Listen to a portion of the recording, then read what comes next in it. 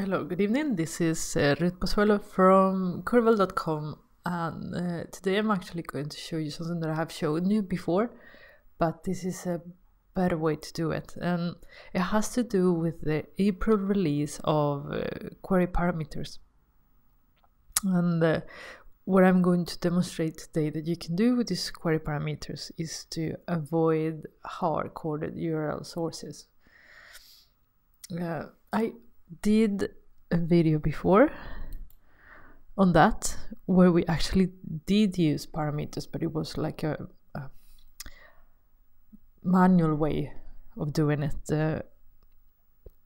With this introduction of query parameters in Power BI, we can do this much easier, and I'm going to demonstrate just what it looks like. So if we go to a Power BI file, if you have opened and saved a Power BI file in another computer and then you try to refresh, you will see that if you have connections to an Excel file or a text file or anything that has a static URL, like here, it's in my C drive in another computer, then of course when you press refresh, Power BI won't be able to find the file and the entire query will break. So what I'm going to show you how to do is to implement parameters. And once you have implemented it, what will work is you will go here to edit queries, and then you will choose edit parameters. And here is my two parameters, one for one computer, one for the other computer. So if I change to this computer and press OK, it will try to refresh automatically. So now it has refreshed, so everything has been working properly. So as soon as you go back to your other computer, you will go here to edit parameters and just change back to the other one, and then everything will work. So it's a very easy way to do it. So now I'm going to show you how to do this. Okay, so I'm going to show you now how to create those parameters and how to implement it on the URL. It's actually very simple. You go to edit queries,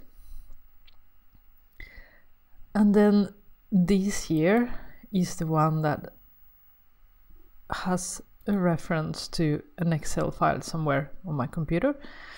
And this is the path that we need to change.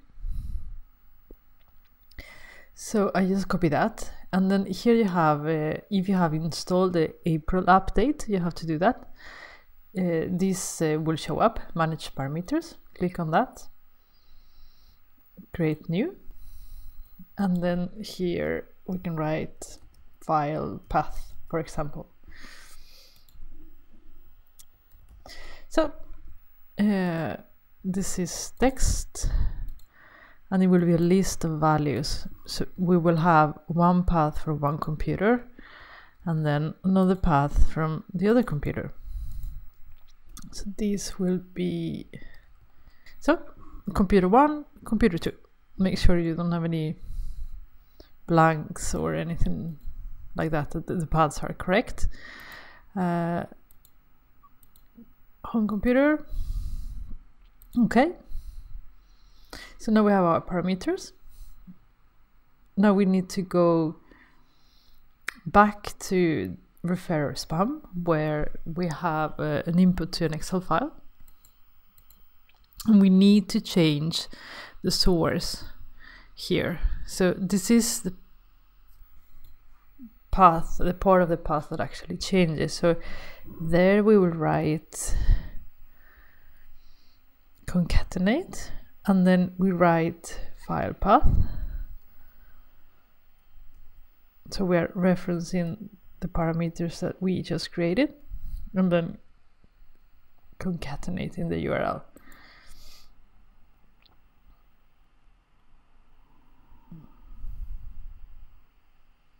So make sure that it's okay, and then close. So if we refresh now, this should work.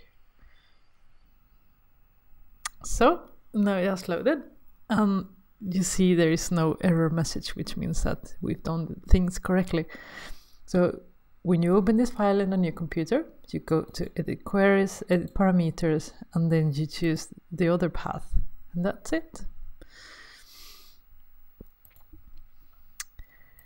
Okay, I hope you enjoy today's trick. There's a lot of things you can do with query parameters. This is just one of them. I will do a series of videos a little bit later on, but this was so useful trick, so I thought I would give it away right away.